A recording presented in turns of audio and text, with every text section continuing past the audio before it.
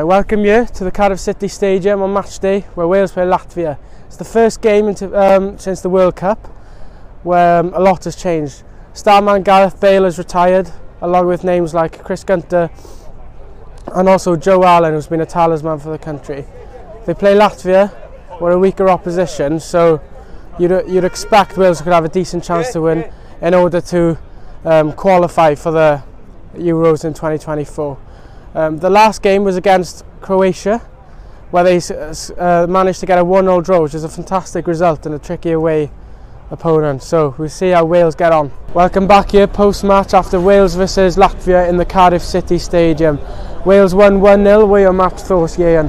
I thought we played pretty well. A lovely goal by Ethan on the back post from a great cross as well. I thought we played pretty well. It was a bit frustrating at times. I thought, we could have played the forward pass and they decided to just, play sideways or play it back. Or a lot of passes were overhit as well, trying to get players in behind.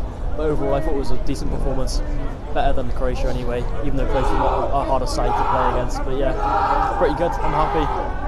We can really put up a fight to try and get into the Euro 2024. What about you? Yeah, I agree. I think we controlled possession. We controlled the game all through the 90. I just saw sometimes in periods of the game we were a bit slow, but then sometimes we played quick and then we'd open them up. So we just need to do that more in the future.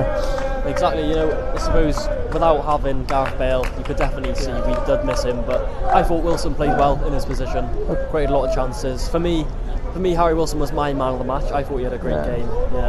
Yeah, I agree. I thought it'd either be Harry Wilson or Nico Williams for me, but it's good to see, following Bale's retirement, younger players, step to the occasion. Who hopefully it's a bright future for Wales anyway. Yeah, next game VTP. Hopefully we can go and get another 3 points and really get for that, really challenge for that European spot.